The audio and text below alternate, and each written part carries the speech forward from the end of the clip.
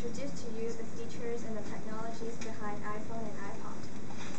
And we'll first talk about the mobile phone trend and then the music player trend, and explain to you the unique features about iPhone and then the technology behind them. Well, actually, here is the mobile phone trend from the first generation, which used analog transmission, and then the second generation to digital transmission. We are actually in the middle of 3G and 4G. So for the first generation, as I've said before, it used analog transmission and as well as laudable sound sets. And for the second generation, the new features include the ability to send SMS and as well as phone-to-network signaling. And the major difference between first generation and second generation phone is that second generation phone is actually using digital transmission instead of an analog. And for the third generation, there is an introduction of high-speed IP data networks and a packet switching for data transmission. And more importantly to the users, there is a color screen.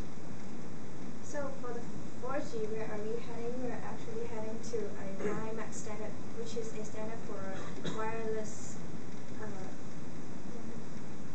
Wi-Fi, and also an LTE standard, and the elimination of circuit switching, a new form of packet switching over the internet. So I think it stands for Worldwide Interoperable Mobile Access something. Very long.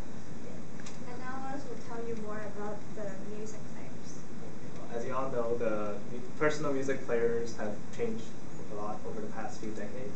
From the beginning, we have the Walkman, and now we have these very fancy iPod players. So let me talk about the beginning.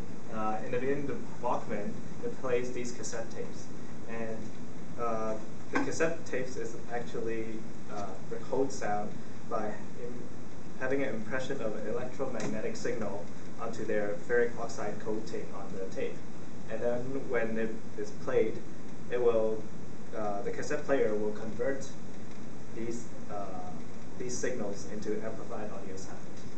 And as for a CD player, it plays a compact disc, and it has no moving parts on the CD. It's actually a plastic disc, and it has an aluminum coating, which is burned by a laser to create these ridges of ones and zeros. And then the CD player will read these ones and zeros and have output of into voltages and sent to the speaker where sound is generated. And then next we have a quite unsuccessful MD player and MD discs, which is mini discs, which are the size is smaller than the CDs.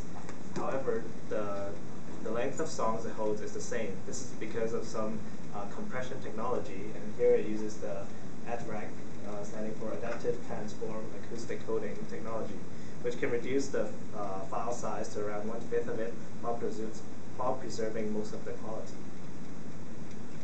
And then as for MP3s, it is completely digital, and it can compress these music into much smaller sizes than CDs, up to 1/10 or 1/14 of its actual size. And how it does that is actually takes the characteristics of the human ear.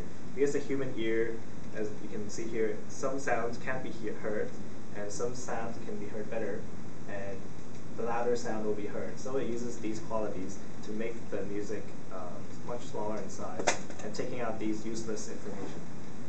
And for MP3s, the quality is determined by the bit rate. And the higher the bit rate, the better the quality.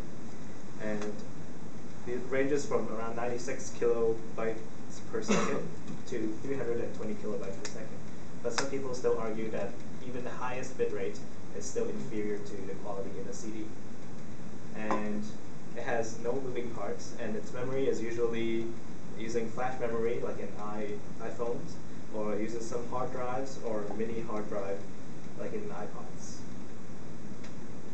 And now there's these MP4 players, which are actually quite new in technology. It is quite common now because it can play video, audio, and have subtitles, and it can also have images like the big iPods now.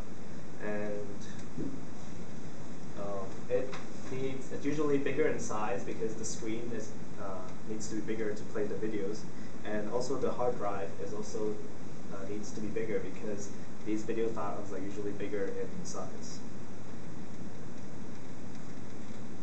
Okay, and now I'm going to talk a bit about smartphone of iPhone and what actually makes a smartphone.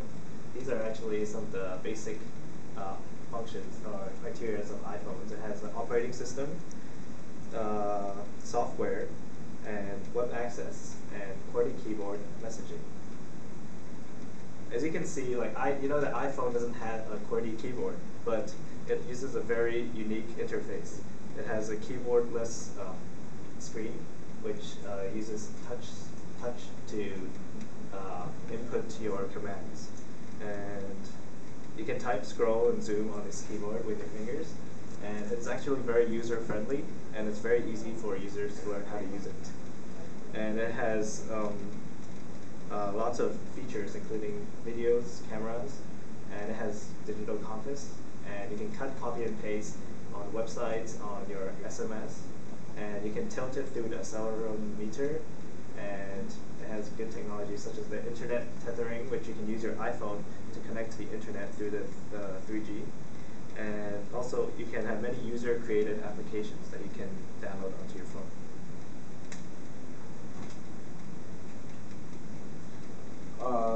Let me focus one of the functions is the touch screen of the iPod touch. So essentially there are 5